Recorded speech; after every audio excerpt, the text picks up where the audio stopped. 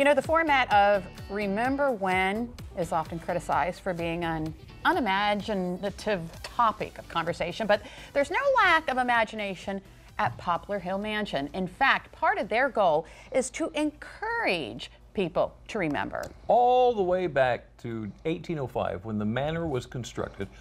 What better way to do that than by celebrating with their annual Poplar Hill Mansion Festival? So with us this afternoon has all the details. This is Sarah Myers. She's a curator with the Poplar Hill Mansion. Thanks for coming in this afternoon. Yeah, thank you for having me. So can you put, if you were to say there was one primary purpose for Poplar Hill Mansion, what would it be?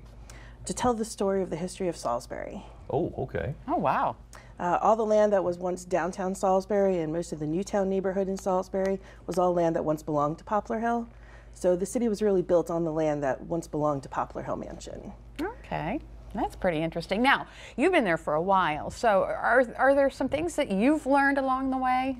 Oh, it's been great. I've been there almost 10 years, so I'll be celebrating 10 years at Poplar Hill Mansion in July. Congratulations. So I'm happy to be there and love telling the history of not only Poplar Hill, but again, the history of Salisbury. Yeah. And I've learned so much about that history over the past 10 years. Are you still learning more Oh, things? absolutely. I learn things almost all the time. That's cool. Reading new material and just gathering all that information from different sources and just learning things all the time. Oh my God. Okay, so the festival. What will we see at the festival? So Poplar Hill Mansion Festival is May 7th, Sunday, May 7th. It's from 12 to 4. And we have a lot of returning favorites. We have the live goats. That's always a favorite for people. They love to see the goats. We have our maypole. That was a big success last year. So dancing around the maypole will be there this year. Free tours of the museum, of course. Always love showing off the house. Right. And this year at the house, they get to see new paint in the house. We've restored 3 of the rooms on the first floor back to the second period of the house, which was the Houston period. Dr. Houston was the first family that lived in the house, so we restored the paint colors back to his era of the house. Plus at the festival, we'll have the War of 1812 reenactors. We have our market square, so we have vendors who have local handcrafted items that they'll be selling. We have a lot of local nonprofits joining us this year. They're telling about their stories and their organizations. And we do have something brand new this year, so I'm very excited about this brand new thing. We're doing a community curators tent.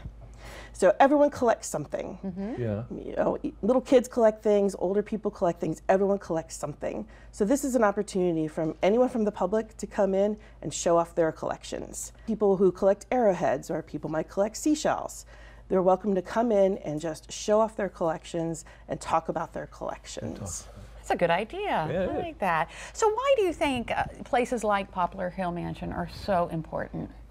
The preservation of the stories. So oftentimes we lose that history. People don't, I get a lot of people come in the mansion and they're like, oh, history's so boring. History is not boring. Right. If you know the real stories, history is not boring at all. History is some of the most fascinating stories that you can possibly tell. Yeah. So I think it's important to preserve those histories in order to preserve those stories, to pass that down through the generations. Okay, give us the wheres and the whens. So again, the festival is May 7th from 12 o'clock to 4 o'clock.